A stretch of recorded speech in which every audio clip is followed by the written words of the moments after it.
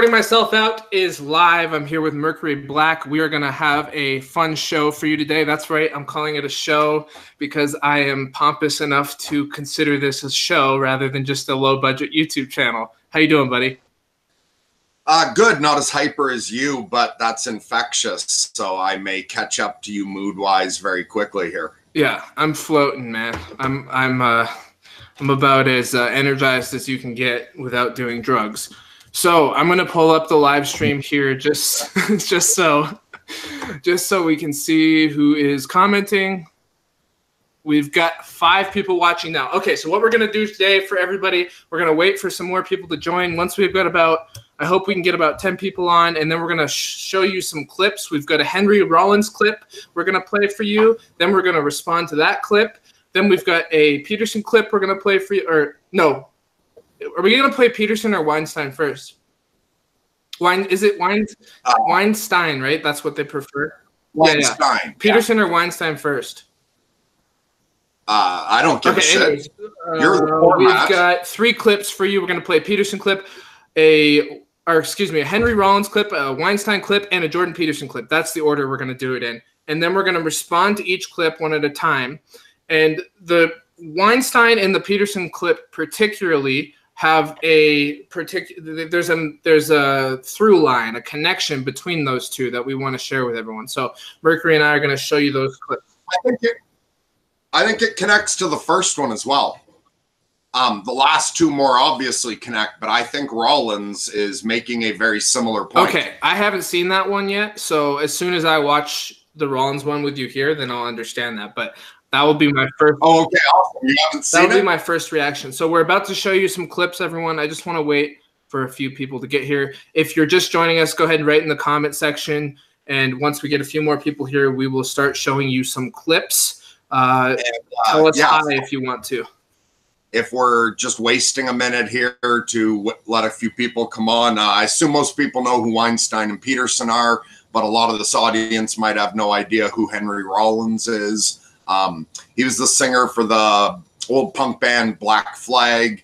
After that, he's done writing, spoken word. He's acted quite a bit, and he's had Rollins band. So he's a musician and more broadly an artist. But yeah, he's an old punk like me, so we're going to get a little more diversity of thought here than just playing stuffy intellectuals that we love. Yes, yeah. So we're about to start that clip for you all. I see a few more people just joined. Andrew Jokum, the founder of this channel, our great grandfather, the godfather of this channel, is here. He says, Henry Rollins has appeared in many of my dreams as an archetype of high conscientiousness and positive disagreeableness. That is awesome, Andrew. We got to have you back on again soon because your last time when you shared your dreams, people wanted to hear about it.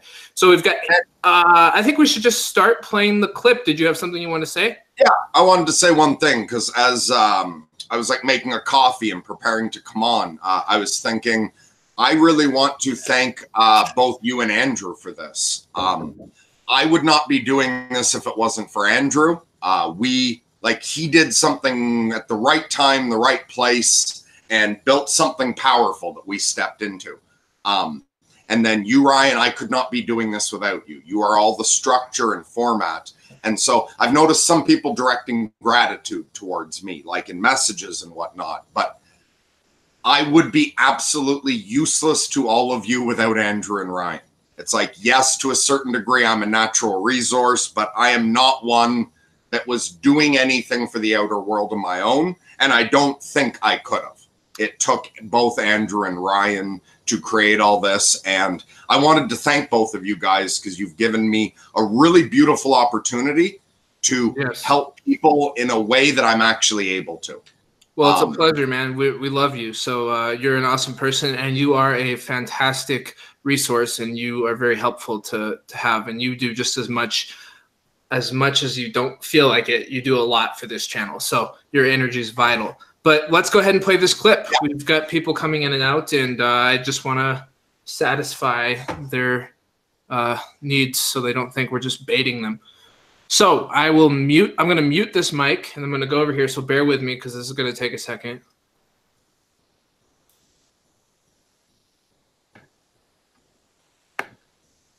Okay, you should be able to see my screen. You see it?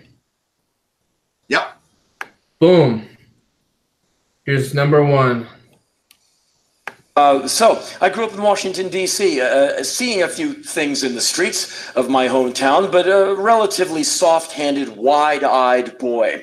And so I left Washington, D.C. into the world of Black Flag, the band, and I got America 101 right in the teeth. And the first American tour I did, I started off as one thing. By the time the tour came to an end, I was quite another thing. It's like, wow, I'm 20 years old, and I saw a guy get stabbed. I have had cops plant drugs on me. I've been surveilled. I've been wiretapped. I've had religious groups protest my shows. I've had cops pull me out of the van and accuse me of doing all manner of satanic and illegal things. Wow. I have been terrified. I've been in fights. I've seen blood. I've seen desperation. And people I've met in Los Angeles are now dead. I started meeting people who would soon die of overdosing on heroin, crystal meth, suicide, and all kinds of misadventure. And so I started becoming kind of jaded guy who like, I know death. And it was a weird thing to be like 20 something years old and like, not everyone's going to make it. And not even trying to be macho about it, just like that was my reality. Oh my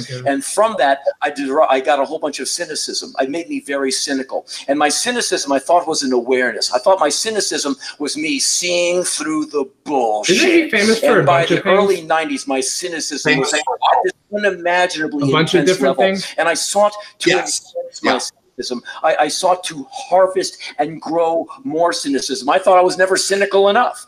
Sometimes, Henry, people are nice. No, they're not. They're just gaming for strategic positioning.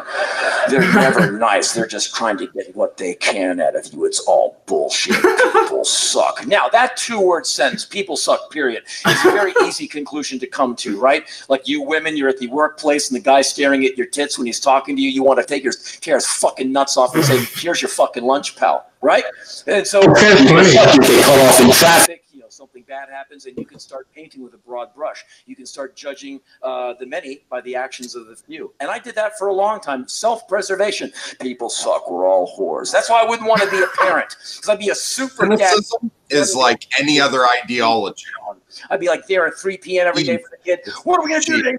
All right, let's play in the backyard. Dad, will you play in the? Of course I'll play in the backyard. You're fucking dad, man. I'm going to rock your world. I'm going to make you like me. So when you turn 16, you won't stab me in the face when I'm asleep. So is he a comedian as well? And then one day I have to sit the kid down at the table. Yeah, his spoken word is involved in the story. Did I do something wrong, Dad? No, you're a great fucking kid. I just got to tell you about the ways of the world. Okay, look. Your mom's a bitch and I'm an asshole, okay?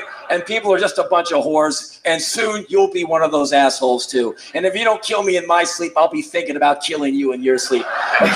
He'll start making the more serious point now. Here in the basement playing Led Zeppelin 4 to you all weekend so you get your shit straight. But until then, just know that your dad is fucked, and that's what you're going to get. You're going to inherit my fuckness. Now go outside and score some street drugs. Get the fuck out of here.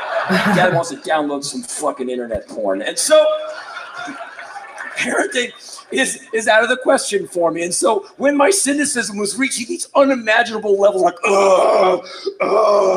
I started meeting some of the most amazing humanitarian, strong, and selfless people I've ever met in my life. And then I started coming to the conclusion that cynicism is nothing but intellectual cowardice. It's basically you not taking the time to deal with what is. It's like, oh no, if they're all fucked, I don't have to really do any work assessing humanity. I'll just know that they're all fucked. And I'll just judge them from here and feel innately superior. And so over the years, I've become further and further stripped of my cynicism. Can you relate to that? I realize that cynicism is weakness that I cannot afford. To his degree. So I felt very vulnerable. Like, oh, no, somewhat. Cynical. Oh no, I'm going to have to take the world to face value. No, how will I survive? Well, it's fucking hard to deal with everyone as an individual and think of other people as you think of yourself. And I'm not trying to get you to go kumbaya and go out and kick a hacky sack, smear yourself with patchouli oil, or hug a fucking tree. What I'm sick of is people looking at like a few people walking into a mosque like, they're Islamo-fascists. They're going into an Islamo-fascist hangout. We need to kill them all. Because that kind of fucking ignorance and judgment just has to stop, because we'll never get the P-Funk Ramon Steve-O Block Party. Can we just pause it for a second? Can you just give us a couple quick thoughts? and then I'll keep playing it. So I see the connection to, it's just all these ideologies and things, these simple ways to look at the world are, yes, just intellectual cowardice or laziness. It's not wanting to deal with what's actually there. So you put up a shield of some sort. And for me, I never had his full-blown cynicism to that degree, but I had it towards certain aspects of society. I was that cynical about the mainstream corporate, you know, sheep, dumb jocks, like portions of society. And I saw the good in others. And older in life, like he says, he's not all fucking hug a tree and love everyone. It's I went from somewhere closer to where he is there to a certain degree to I am much more fucking hippie, hug a tree, love everyone at this point. But also I do find this connects to the next two clips we're going to bring up is about people being too hard on themselves. And this is just another form of that, but taken to the extreme. That cynicism of fuck all humanity, it's all garbage, we're all whores and assholes. So you're doing it to yourself and the whole world at the same time. Right. And that shield that you put up blocks all the good in the world from you. Like it protects you from some of the bad in the world, but it shields you from seeing all the good that he said he eventually saw. Right on. Let's finish it.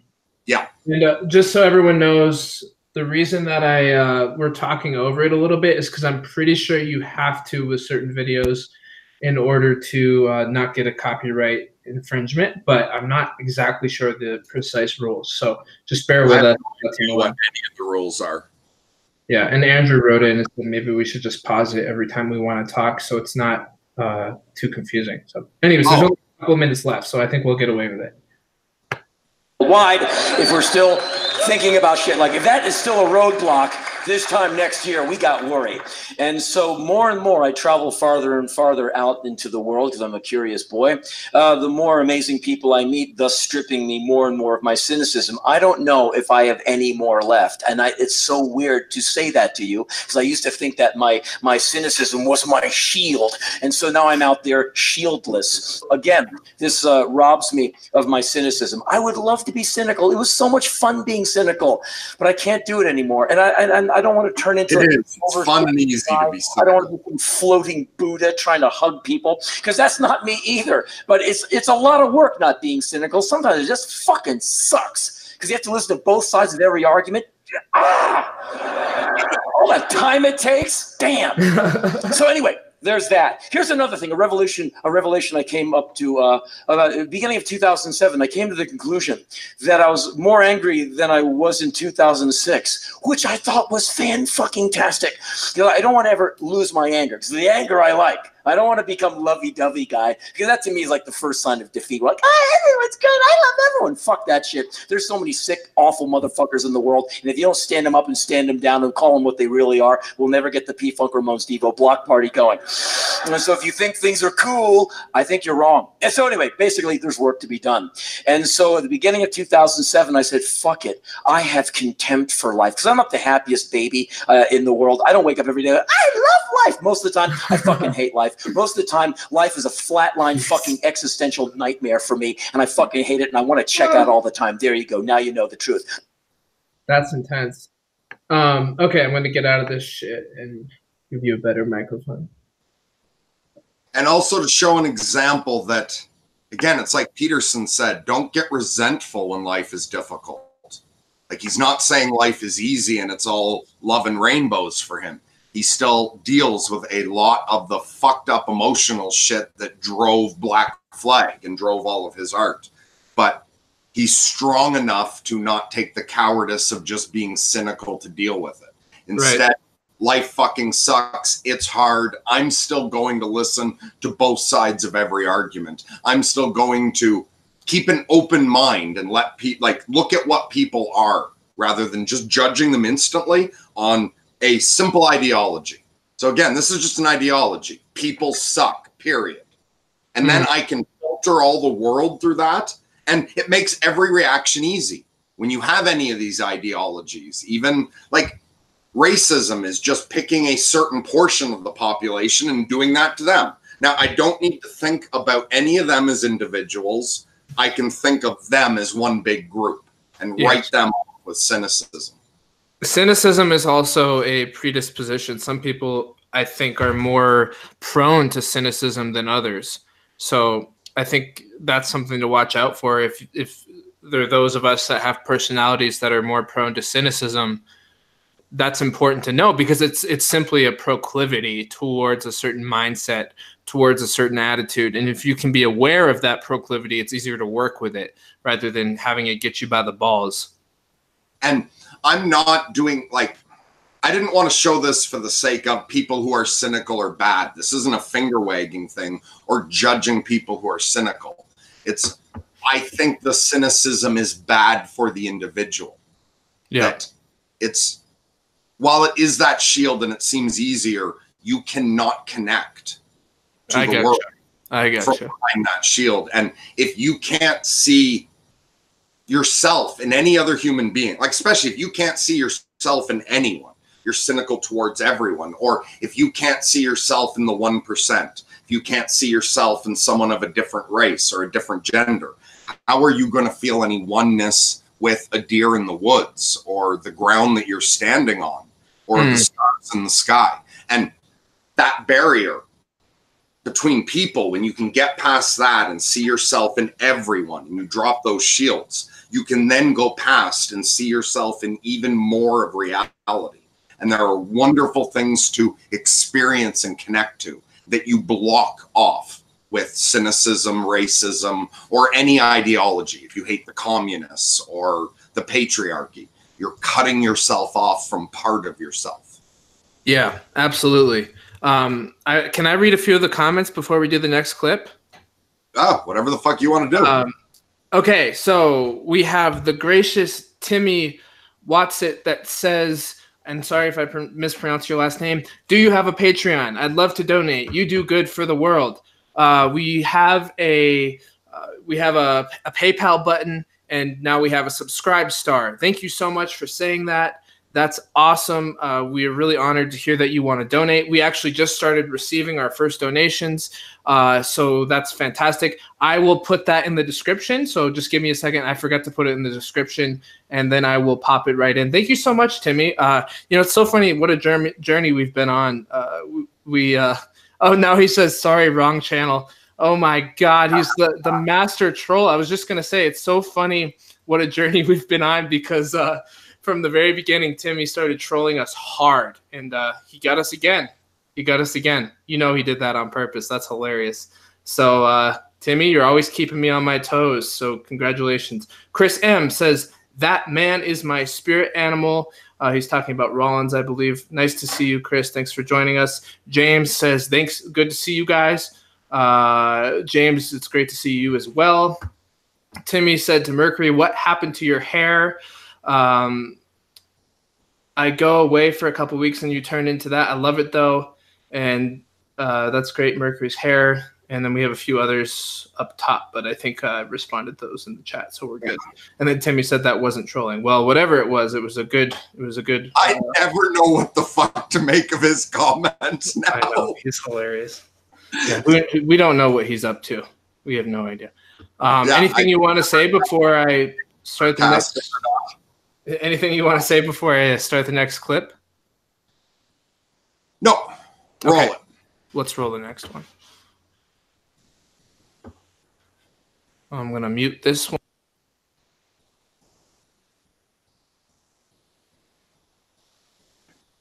All right, just give me a second.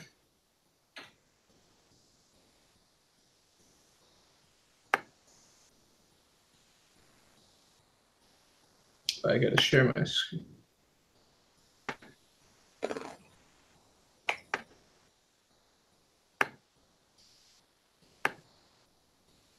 And those tensions between, it's sort of back to us as a worker and us as a soul. Many of us are optimizing one at the expense of the other. And I struggle with social media, and I struggle with people making threats against our families, and I struggle with just how much pain people are in. And if there's one message I would like to push out there, you're responsible. Everybody, all of us, myself included, is struggling. Struggle mightily, because it's nobody else's job to do your struggle for you. Now, with that said, if you're struggling and you're trying to figure out how to better yourself and where you failed, where you've let down your family, your friends, your workers, all this kind of stuff, give yourself a break. You know, if it's not working out, I have a lifelong relationship with failure and success. There's been no period of my life where both haven't been present in one form or another. And I do wish to say that a lot of times people think this is glamorous. I'm about to go do a show with Sam Harris. People are going to listen in on two guys having a conversation on stage. It's completely crazy, but I'm always trying to figure out how to make sure that those people get maximum value. And doing this podcast, just give yourself a break. You owe us your struggle. You don't owe your family or your coworkers or your lovers or your family members success. As long as you're in there and you're picking yourself up, recognize that this new situation with the economy that doesn't have the juice to sustain our institutions has caused the people who've risen to the top of those institutions to get quite brutal and cruel. Everybody is lying at the moment. Nobody's really a truth teller. Try to keep your humanity about you. Try to recognize that if you're failing, if things aren't where you want them to be, and you're struggling and you're trying to figure out what you're doing wrong, what you could do, it's not necessarily all your fault. We are in a global situation. I have not met the people who are honest, kind, good, successful. Nobody that I've met is checking all the boxes. Nobody's getting all 10. So I just think that's important. That doesn't get pushed out enough. Either people want to hold society responsible for their failures, which is not reasonable. You have to struggle, you have to try, or they want to say you're 100% responsible for your failures, which is total nonsense. Boom. All right, hold on. Stop sharing. Stop it. Sorry, hold on here. How do I get this thing to... Boom. All right, mute this. All right. Oh no. Okay. Sorry, I'm juggling here. I'm a professional juggler. I juggle computer monitors and audio and Mercury and comments, and just laugh at me if I fall on my face. Okay, so why don't you take it away? I'm going to actually post. Thanks to Timmy. He reminded me I forgot to post the donation options in the description. I'm going to post the donation options in the description. If you want to donate, you'll see those there. Thank you so much. That's all I'll say about that. Okay, so you want me to go with reaction to that video? Yeah, I'm relying on you for generating something meaningful because I'm juggling. Okay. So, yeah, and I'm the one who'd picked out that clip when we posted it a while ago. And then the clip we're going to play next to Peterson came out a couple weeks later, which I found sort of synchronistic, that it's essentially the same, very similar message that I thought was just one of the greatest things I've heard. Eric Weinstein's a genius. Like, he's just an incredible intellect. But that's still my favorite thing I've heard him say yet. And I used to have much more of this feeling that the average person out there was worse than they thought they were, that the average person was doing a lot of bad things and feeling very self-righteous about it. And I'm aware that I'm not getting like a good random sample of the population through this channel. I'm aware it's being filtered and we're attracting a certain demographic of people that isn't representative of everyone. But I'm shocked that so far, everyone, I think, without exception, that I've spoken to over the past 2 years, so both this channel and people I've worked with privately, with the exception of, I think, one person, this is their problem. They're trying their hardest to do well, and they're still beating themselves up way the fuck too much. People are being, at least the people who are coming to me are being way too fucking hard on themselves.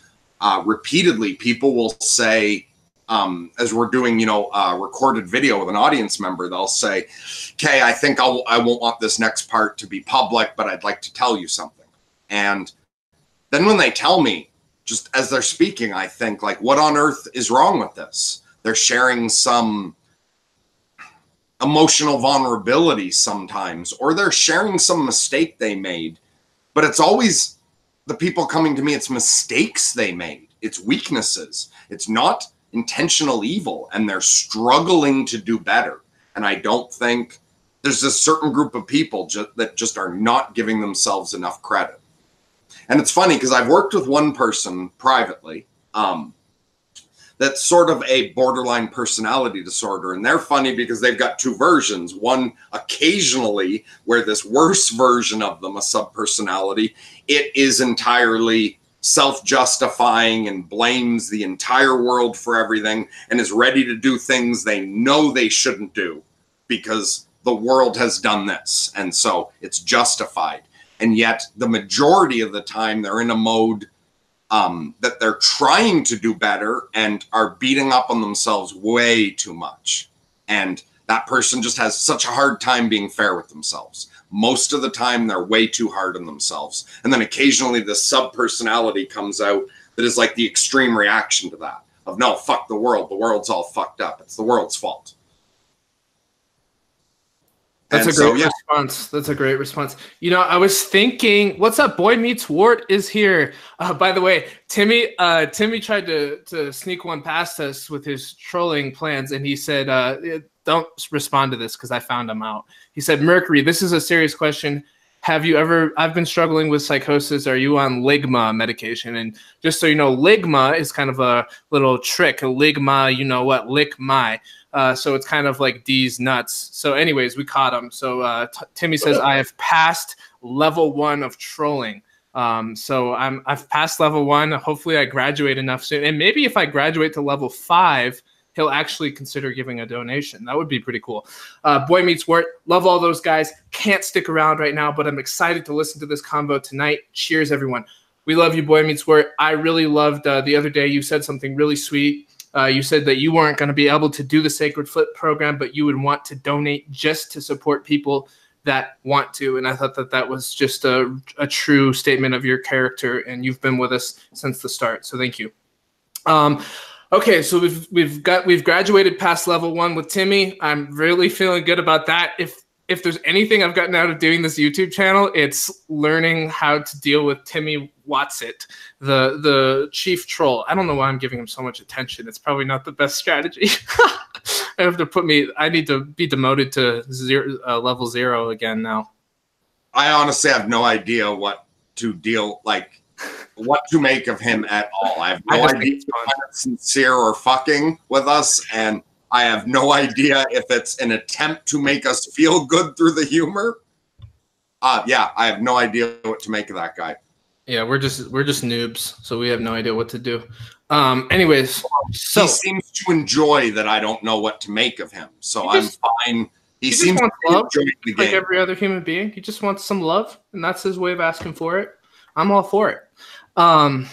Anyways, okay, I don't really have anything to say because I'm juggling so hard. I feel like I'm at the circus. So it's hard for me to stay focused because I'm juggling so many different things. Pull the next clip, and then that's one thing off your plate. That's all the clips done. Yes, let's play the next clip. Mercury with the clutch advice as usual. Okay.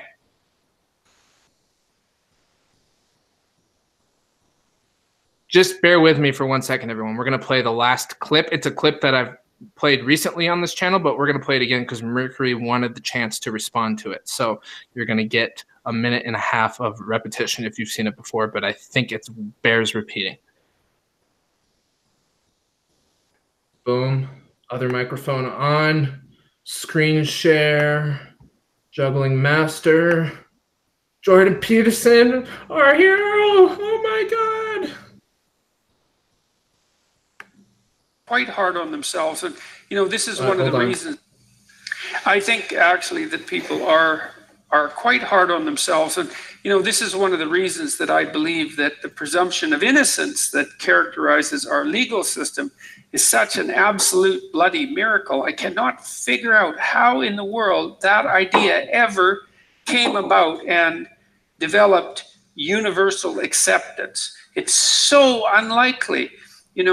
If you deal with people in a clinical setting and they're somewhat depressed, which is not uncommon, and they've done something that they are guilty about, independent of whether they've done something that they feel guilty about, independent of whether they're actually guilty, they tend to take themselves apart.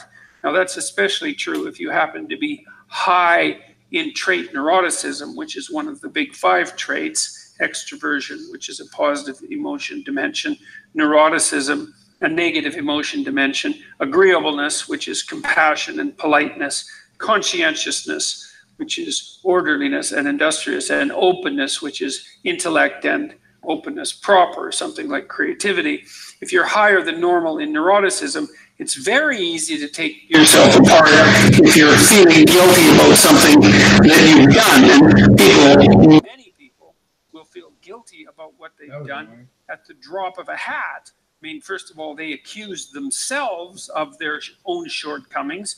And then if they are accused by someone else, it's often very, very difficult for them to mount their own defense, to believe in their own innocence. Hi, folks. Dr. Peterson released a... You want to react to me reacting? I don't know. I don't remember what you said. I crack myself out. Let's watch my reaction video and do a reaction video to my reaction video. Then you could follow that up with a reaction to your reaction, and you could make it like a infinite feedback that continues for years on the channel, where you keep reacting to your reaction of your previous reaction. Yes, exactly. Yeah. Okay, but what Peterson said, presumption of innocence, I find brings the first... I'm glad you played it in that order. Rollins pointed out the problem with cynicism, and that's the opposite of the presumption of innocence with the world. That's the presumption of you're a whore and an asshole. And then Weinstein was pointing out that we're often too hard on ourselves. Same, if you're trying, you've got to give yourself the presumption of innocence. And Peterson there ties it both together. That, okay, like the world's hard. It's easy to think, yeah, everyone's a fucking liar. Everyone's an asshole. And yeah, you're really flawed and you've made a lot of mistakes. So it will be easy to think I'm a worthless piece of shit. But that's the easier answer that doesn't take you anywhere. It's a bigger risk to try to trust people again after you've realized people are liars. But not everybody is a fucking liar.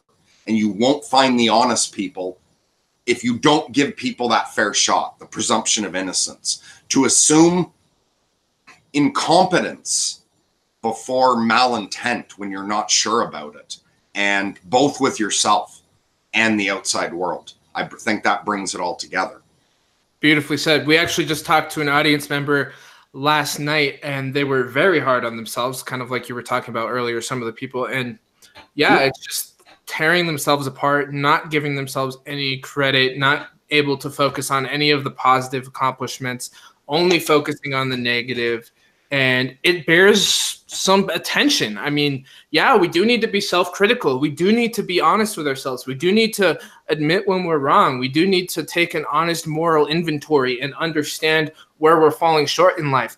But we also need to understand when we are overreacting and going into that constant self-criticism. In 12 Steps, Bill W., who founded Alcoholics Anonymous, called it morbid self-reflection. We have to avoid morbid self-reflection. There is positive self-reflection, but morbid self-reflection is you're basically just reflecting on your shortcomings over and over and over, and they feed on each other. And then when you focus on where you're falling short, you're much more likely to continue falling short.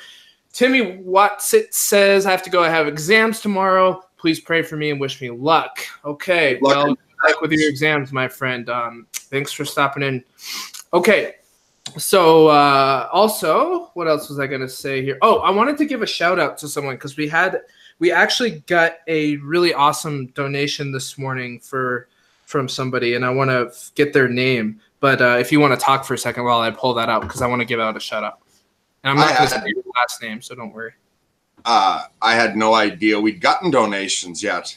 Yeah, I hadn't had a chance to tell you. We got our first donation for $100. We got a donation for $100. I was pretty pumped about that from John R. I'm not going to say his last name because I want to keep his privacy. But John, if you're watching this, thank you so much for your donation. You left us a really sweet note. You said, keep up the good work, guys. Really happy to support this awesome project and the positive work you two are doing. Cheers. So thank you, John.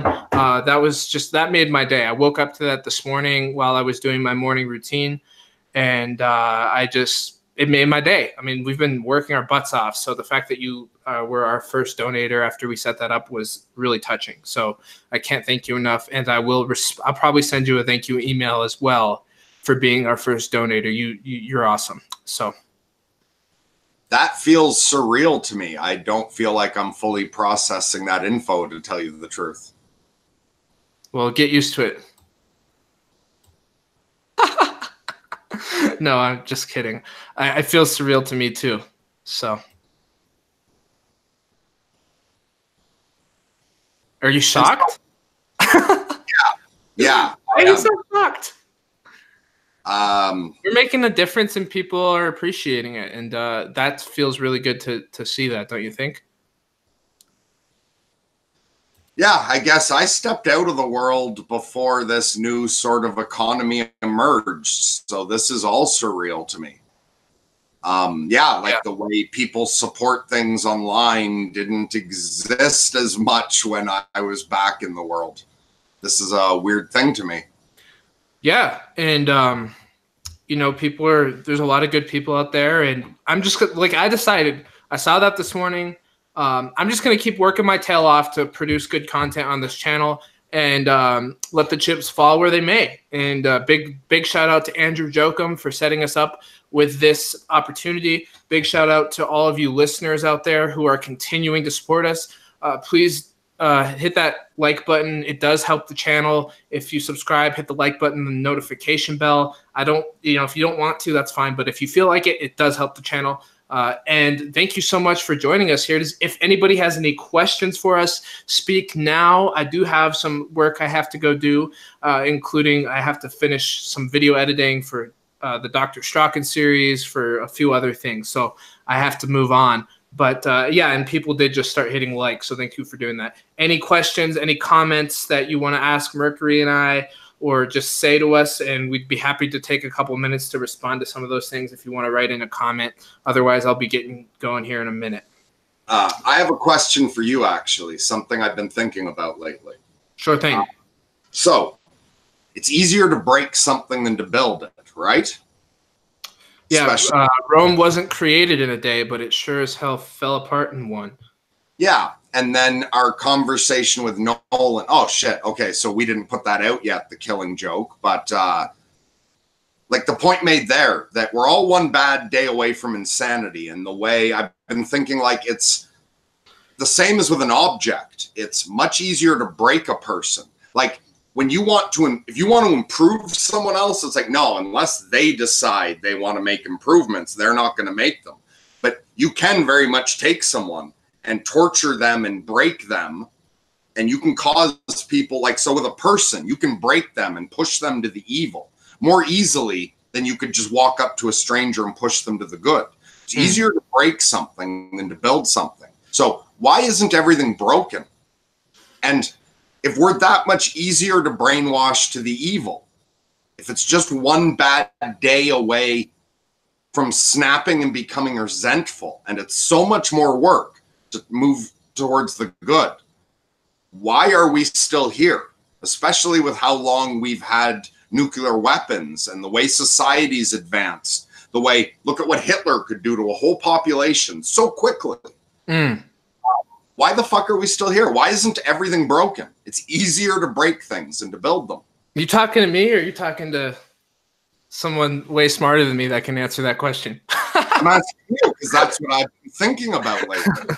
Why isn't everything broken?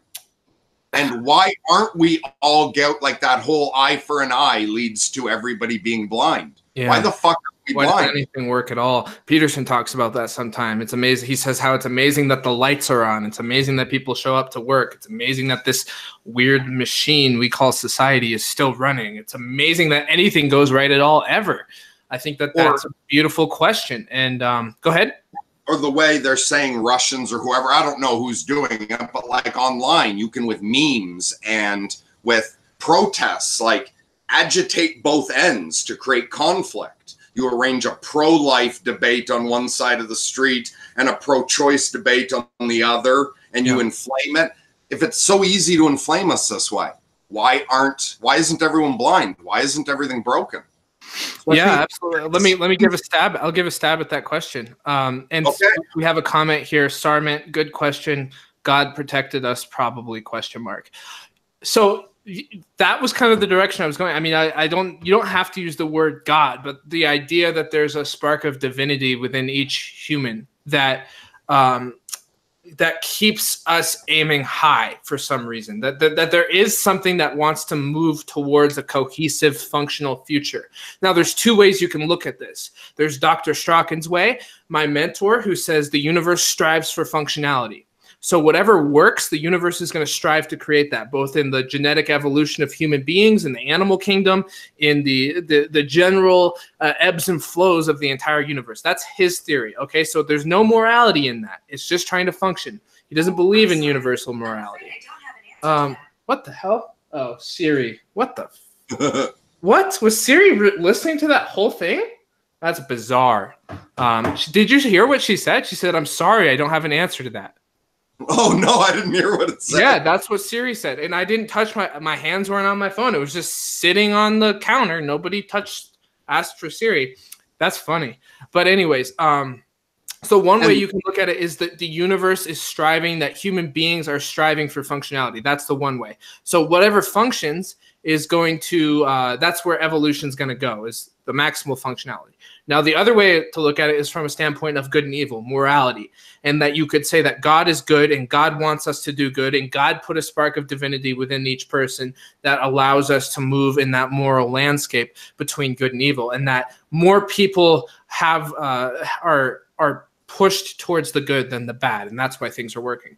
I tend to fall in between, because I believe that you can look at the world from a standpoint of there is no universal morality, because the universe doesn't really give a shit. Humans create meaning out of things. Like right now, Joe Rogan said the other day on his podcast, right now a black hole is swallowing a star. It doesn't give a shit about, like, right now a coyote is eating a little fluffy bunny. Like, you know, right now a child is starving, blah, blah, blah, blah, blah. So it's harder to make a case from universal morality from that perspective. Now, on the other hand, I do believe that God is good. I do believe that there is a great spirit. I do believe that there is a divinity that is some sort of shining light that's expanding itself throughout the universe. That's my personal little believey that makes me feel fuzzy inside. And I hold to that. So I hold both of those perspectives. I do think that there's the perspective where the universe is indifferent and it just wants itself to function. And typically good things function. Like a society of people who care about each other is going to function better than a society of backstabbing assholes. But on the other hand, there is this landscape of good and evil that we have to navigate as human beings. So I don't take a hard line like Strachan does, and I don't take a hard line on morality like Peterson does. I kind of balance in between. And I think we could almost make an analogy here and a bridge between science and religion, where when science is looking at our galaxy and factoring, like trying to run the equations of energy and gravity, they found that they couldn't balance it without adding dark matter. Now, scientists do not know what dark matter is.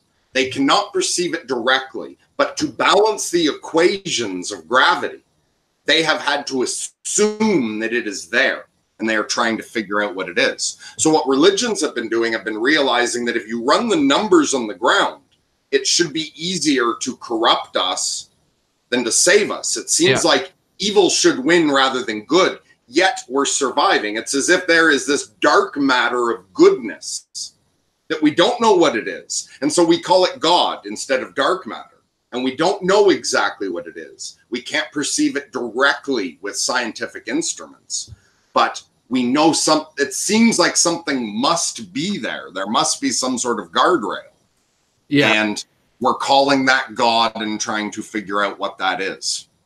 Yeah, and Sarmint says, okay, that's fine. God bless, smiley face, smiley face. Yeah, and I'm, just to qualify, I'm not saying that I don't believe in God.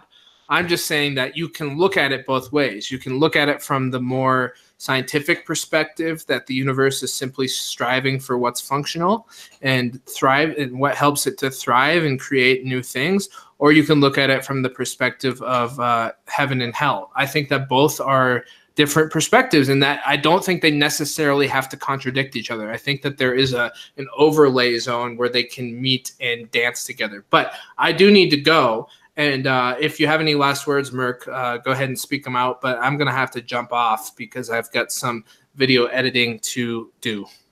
And yeah, so and my thoughts on that are, yes, I do think God exists. I just don't know what God is. I'm still working that out. But I don't think the scientific and the theological cancel each other one bit. I think there's room in actual reality for Strachan's view and the other that you mentioned. I see them as working together.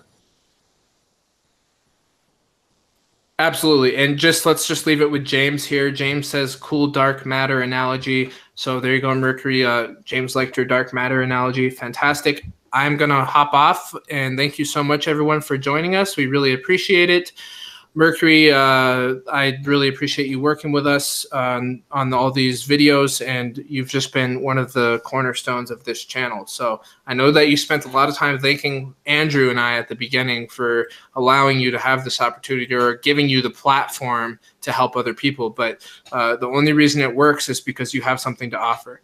So yeah, I thanked you guys. Also, thank you to the audience. Everyone who's been participating, and yeah, may dark matter bless you all.